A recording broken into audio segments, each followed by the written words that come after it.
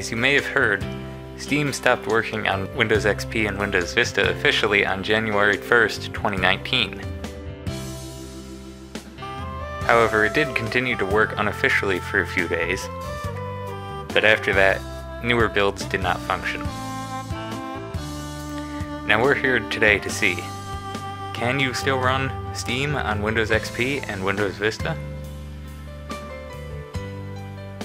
So I have my Windows XP Professional 64 Edition computer right here, and the first thing we're going to need to do is open up a web browser and download the latest Steam client from steampowered.com. Now, as you may have guessed, this isn't going to work, but I just figure I'll show you what happens when you try to run it so you know what you're looking for.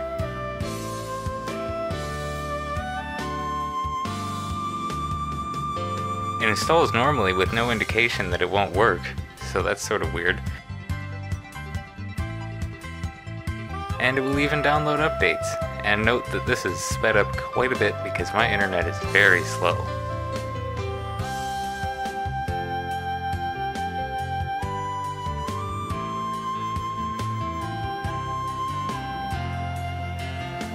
Once the update has been downloaded, it even applies successfully, but then when you try to run it, it gives a fatal error saying, failed to load steamui.dll.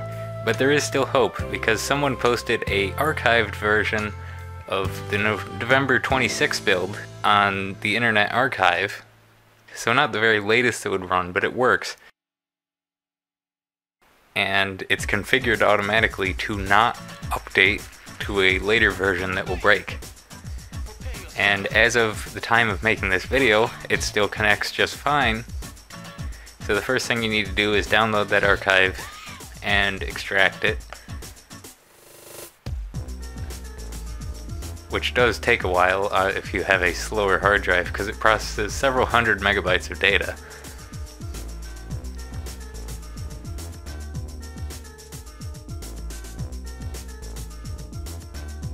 You can copy it to the program files folder and go ahead and delete any Steam folder that already exists there, unless you want to back up your games first.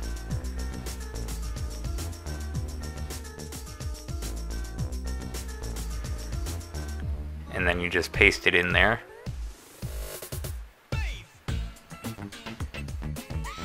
If you don't have an existing Steam installation, you can make a shortcut.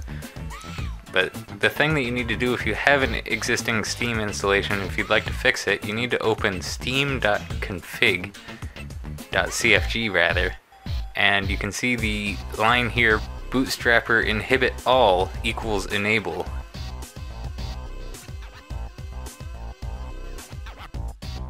So after you do that, you will be able to open and log into Steam. Once you log into Steam, it'll load your account information and it will work. And you'll notice that the Windows XP countdown timer does exist there, and it's permanently set to 0 days. You'll notice that certain images are not loading on Steam currently, and if you download games, they will install, however you will not get an icon. There is a way to fix this. Windows Vista should be good to go as long as you have it fully updated. However, you're going to need to use an HTTPS proxy to enable the icons and pictures to load fully on Windows XP.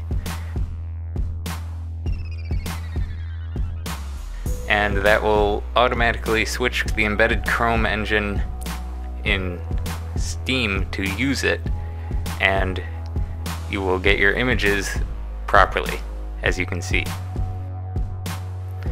The friends and chat thing does work. I've tested it later on, and it is fully functional. And as you can see, I'm able to download and install a game just fine running on Windows XP. And like I said, this all works just perfectly fine to fix it for Windows Vista, and I have tested it personally, and games still launch and open as you would expect, and they play.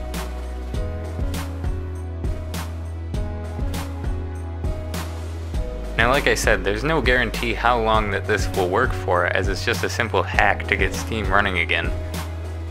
It could break as soon as Steam decides that they're going to change their APIs, but there's no guarantee as to when that will happen. So that's how you fix Steam on Windows XP, and the way to fix it will be very similar on Windows Vista, and it should be fairly self-explanatory. Thank you for watching this video.